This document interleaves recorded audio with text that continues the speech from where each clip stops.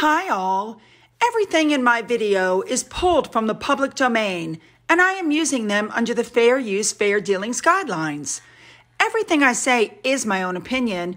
You should look into this information for yourselves, but I'm pretty sure I'm right. Morning, everybody. All right, Saturday morning, so you know how it goes. No video on Sunday. You'll see me again on Monday. And as usual, lots to cover. Let's jump in and get there, shall we? Let's go.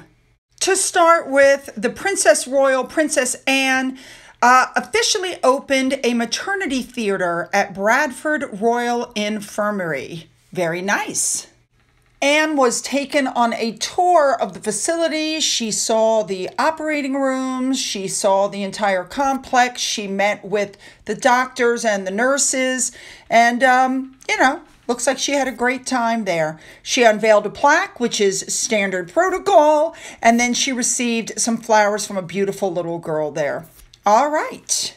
Now, at some point during the day, I don't know if it was before or after the hospital, Princess Anne went to the University of Huddersfield, and she went there to address the 92nd Textile World Conference, because the theme for this year was sustainability, which we all know is a subject that is very close to Anne's heart. So good for her. She looks fabulous. I love that color green on her.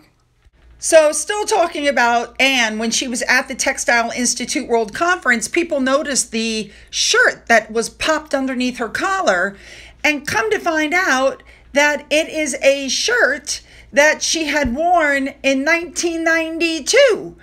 I find it amazing that she still fits into the clothing. I could never fit into any of my clothing from 1992. That's just crazy.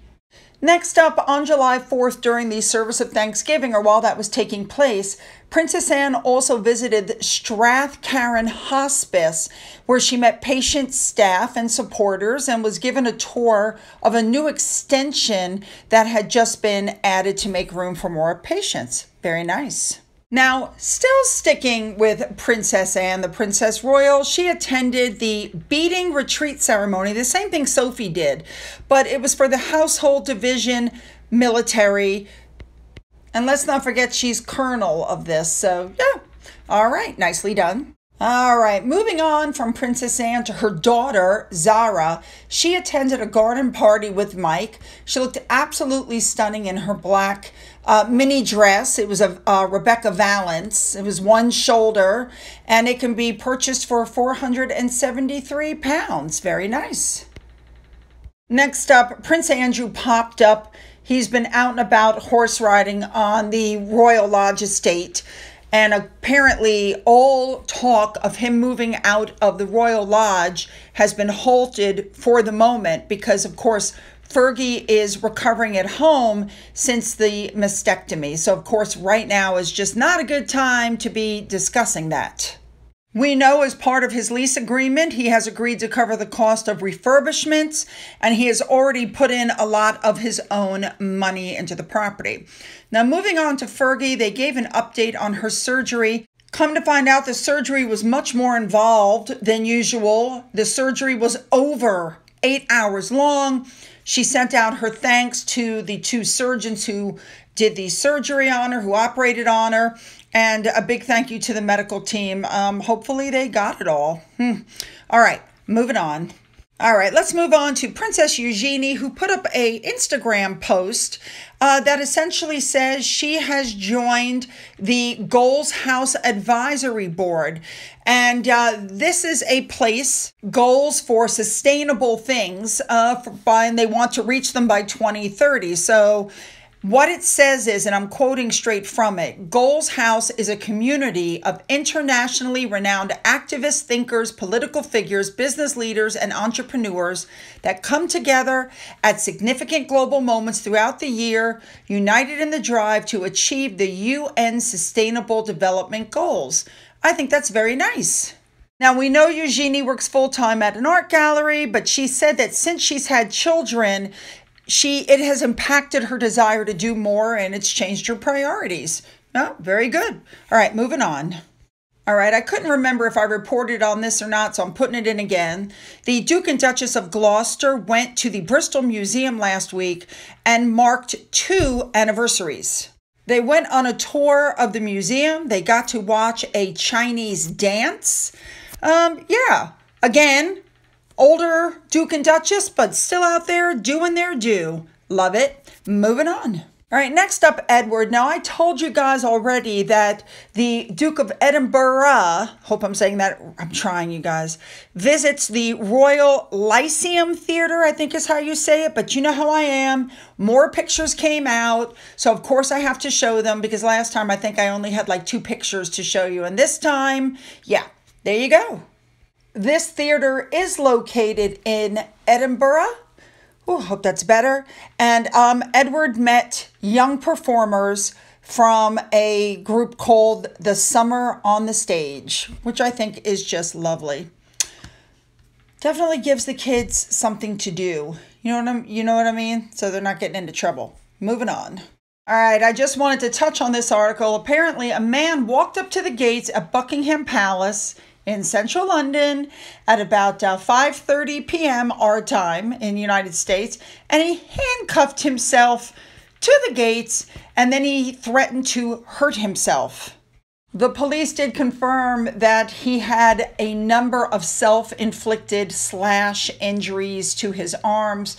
So the police at the time cleared the scene of tourists, and, they took care of the situation. Moving on. We're going to go on to Harry and Meghan now. We're going back to the wedding. Remember, when Harry got married, his friend Jack Mann was one of his best men. But when Jack got married, Harry wasn't there. I still feel personally that he wasn't there because he wasn't invited. Now, the article says, we don't know if Jack is estranged from Harry, but in Harry's memoirs, he talks about how his friends chastised him after the Oprah interview, that he did a lot of damage. And so there's been a lot of fallout, and his friends were genuinely, quote unquote, disgusted by what he did since he left the royal family. So essentially, not all of his friends have stood by him. Now, when I say his friends didn't stand by him, of course, I am talking about the friends that were left over after Meghan separated Harry from all of his friends. All right, moving on. Do you guys remember it was the second Christmas, and I think the last Christmas, that Meghan spent with the family? And she was obviously trying to get William's attention. William wasn't having any of it.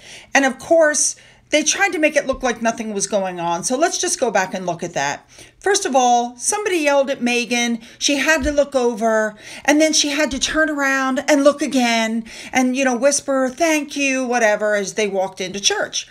Now, here they are coming out, and it's pretty obvious that Meghan is attempting to have some sort of a conversation, as you can see, with, William, with Catherine. It wasn't working. She turned around. Catherine's talking to somebody else. William's playing with his scarf. He doesn't want to acknowledge her. That's very obvious. And Harry's just there. If you look at Harry, he's just like paying no attention to anything. So anyway, they get to the very bottom. William is as far away from her as he can get. And then look what happens. Meghan looks at him and tries to speak. And look at William's face. He's just staring at her. Yep. All right, you guys, an article came out that said that Harry really is now attempting to avoid the spotlight. He's requested privacy, but this time, apparently, he means it. He really wants to be left alone. Very interesting. He's not in the celebrity circles. He's not going to the parties with Meghan. You know what? Every time I see this picture with the Intrepid, it infuriates me. Do you guys remember this? This was an American awards banquet on an American ship, and Meghan wasn't supposed to be there. It was when she wore that horrible red dress with the honey bun chest on it. Anyway, it was an American awards banquet on an American ship, and he had the woman sing God Save the Queen. Yeah. Anyway, he's going solo to Africa for the documentary. I think he's trying to get away from her. And that all makes sense because a blind item came out basically saying that Meghan sent Harry home from a party because he was annoying her. I have no trouble believing that. Isn't that terrible? All right, next up, this was sent to me by somebody on Twitter talking about the American Friends of the Royal Foundation. It was found by Sumi. And so I looked online, and this is the American arm of the Royal Foundation. But apparently the way it worked was 2018, Harry was involved and Harry wrote this note, and apparently they just haven't removed it. Personally, I think they should get on there because like Sumi saw it and she immediately backed away. So would I. I'm not giving money to anything Harry's name is on. All right, moving on. You know, they want you to think that Meghan is the Diana incarnate. Well, I think they want people to think that their daughter is too. Have you guys gone back and looked at the Netflix documentary? Do you guys remember this? Harry says, she's very Spencer-like. She has these blue eyes, and Meghan goes, oh yes, blue, blue, blue eyes. He says, oh yes, she has the same golden hair with the highlights. And then there's this music playing in the background, and there's Diana toddling around. And the music's something like, when I think of you, you know, the music swells. It's like, yeah, whatever. All right, let's move on now to some other stuff about the kids. You know, I put a post on Twitter and I pointed out something, but I'm going to do it again on here.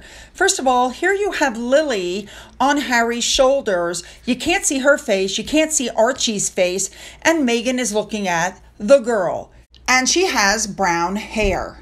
Here's another picture. Now, Lily is blonde. You can't see Lily's face. You can't see Archie's face. And Meghan is only looking at the girl. Then I pointed out this picture. There is no Archie. There is simply a child who now has red hair, which is completely different again. So when I put that out, somebody else pointed out, exact same thing for Archie. Here he is after the Oprah show on the beach, dark hair.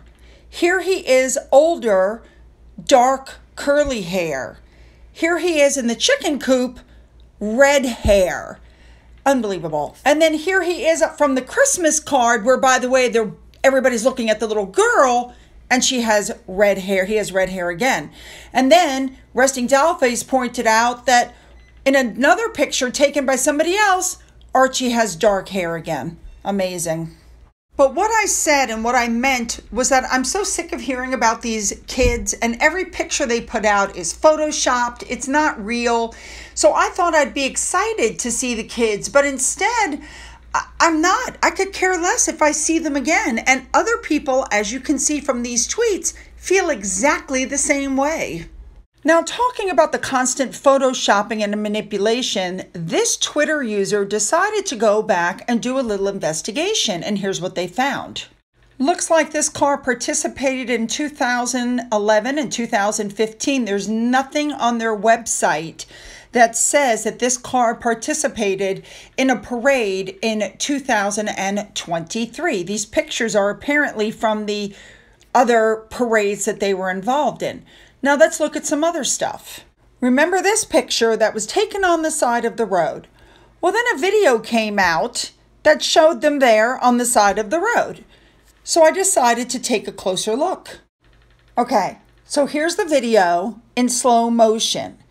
Here they are passing, and you can clearly see on the right, there's Meghan kneeling down with a little girl in front of her. You see everybody's waving. Hello, hello, here we are. Okay, now here's the interesting part. Here is the picture that was taken from the side of the road. Pay close attention. There's Harry to the right. There's Archie next to the two little girls. You see the big guy in the blue shirt next to Harry, and you see the big guy in the white shirt behind Meghan. Here's the screenshot from the car that went by. The big guy is behind Meghan. The guy in the blue shirt is next to Harry. So the two differences are Archie's missing. Suddenly he's not there.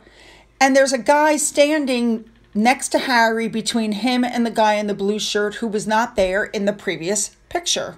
So it's pretty obvious the guy in the blue and the guy in the white shirt, the two big guys, are security. So who got Archie? Everybody else is still standing there that was there initially. Where did Archie go? Or was he ever really there in the first place? And just to make sure they get credit, this is the person who posted that video. Now, finally, I want to show you this because I have said this before. If Harry was a woman and some divorced man came along, married her, separated her from her family and her friends, moved her to another country, the world would be screaming from the rooftops abuse. But because the roles were reversed, nobody cared. How many times have you guys heard me say that? Well, here's another person that thinks exactly the way that I do and said the exact same thing. All right, here we go. Fin update. So I got out of bed. I go to get some coffee, and he literally tucked himself in on my side. And I showed you before, he likes to shove his nose under the blankets. I'm not sure what that's about. But you know me, I grabbed the camera and took some video. Watch this.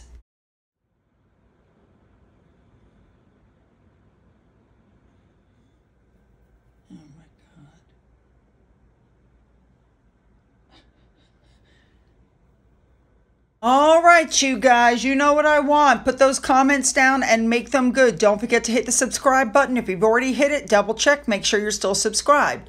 Don't forget to go into the description box and get the links to my Twitter, my Getter, my Rumble, my email, and my physical address in case there's something you want to send. For those of you who've donated to my coffee fund or through the thanks button, thank you so much. And as always, you guys, have a great day.